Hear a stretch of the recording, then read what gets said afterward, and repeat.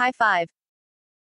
Former WWE champion CM Punk officially retires from UFC and the sport of MMA ahead of his debut at AEW, All Out.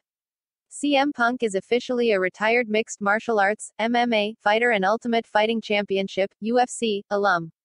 Punk made a thunderous return to the world of professional wrestling, watch highlights, as a debutant in All Elite Wrestling, AEW. It marks his first time signing with a pro wrestling organization since his messy divorce from WWE in 2014.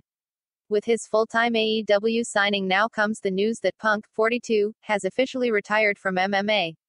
UFC officials confirmed Punk's retirement to MMA fighting on Tuesday.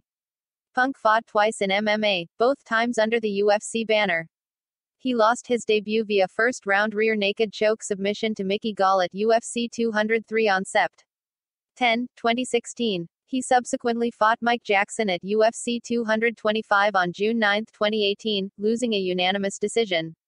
The Jackson fight was later overturned to a no contest after Jackson tested positive for marijuana. Despite not having fought since 2018, Punk, 0-1, 1-NC, remained a part of the UFC's anti-doping program through 2020. He was tested 6 times in 2020 by the United States Anti-Doping Agency, USADA.